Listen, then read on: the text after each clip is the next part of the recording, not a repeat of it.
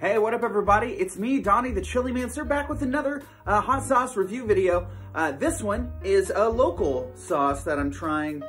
This is the Springfield Trading Company presents, what is this? Billy's Raging Garlic Hot Sauce. It's got a dude on the front, kind of looks like Ethan Rivera or somebody. I got this at the farmer's market over the summer and I just haven't made a video on it yet. But I'm gonna read the little blurb on the side of it and then I'll try it for you and I'll tell you what I think about it. I'm Billy Dove, that's what it says. It says, I'm Billy Dove and I'm passionate about showcasing and supporting all things local in Springfield and the surrounding 417 area. Neat, me too. I don't know who this Billy Dove guy is. To be fair, I moved to Cincinnati for 2 years and I don't watch regular TV, I don't watch the news. I have a love for great hot sauce, so this collaboration with Springfield Trading Company was only natural. I like a hot sauce that not only brings the heat, but has great flavor. I hope you enjoy the flavors of Raging Garlic. So, it's Raging Garlic Hot Sauce. I was like, dude, I love hot sauce, I love garlic, I love Springfield and the 417. So, naturally, I had to have this. So, I got this hot sauce, and let's take it. Oh, let's open it up here. I do smell garlic. They are correct. There is garlic in here. It definitely smells like garlic. Garlic is in there, like very garlicky. Almost sweet.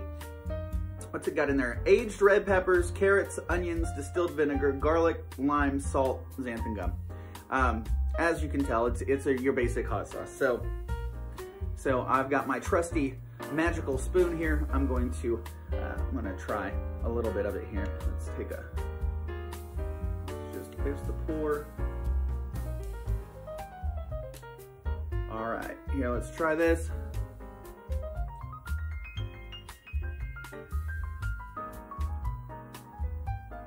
And it's garlicky. It's garlicky. It kind of tastes like it's like a garlicky Tabasco.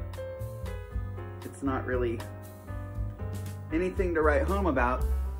First time I tried it, I tasted it and I was like, oh, this is gonna be, it's called Raging Garlic, you know, it's gonna be awesome. I tasted it and I was like, wow, there's like no heat at all to this, like whatsoever. But then I looked, on the back it says heat level 7 out of 10. I'm like, that is not true. All natural, vegan. But then I looked on the front here and it started to make more sense to me. If you take a look, right there, it's got if you can see it, it's got a Bloody Mary on the front of that. So obviously, this was intended, or at least it's being marketed, for the only use I would be able to think of it to, which is put it in your Bloody Mary. With that in mind, this is great. This is a great sauce if you're looking for something for a Bloody Mary. If you're looking for a hot sauce for food, you probably want to look somewhere else. But this, for a Bloody Mary, I would say that's cool. Plus, you got to support people who like local stuff. So, although I haven't heard about you, I don't know who you are or whatever, Billy and the guys over at Springfield Trading, you know, keep on doing what you're doing. It takes all types of people to form a community. So this has been a quick, I don't know, 4-minute hot sauce review. This is Donnie the Chili Mancer. If you haven't already, hit like, subscribe, share the video, do all that stuff. Join my Discord server, which is going to be down in the description box. And also check out some of the links to the other channels that I watch. Some of my friends like Fundamentals of Heat and I don't know, the Lifeboat. I always watch the Lifeboat. So anyway, I'll see you guys later. Have a wonderful day. Bye.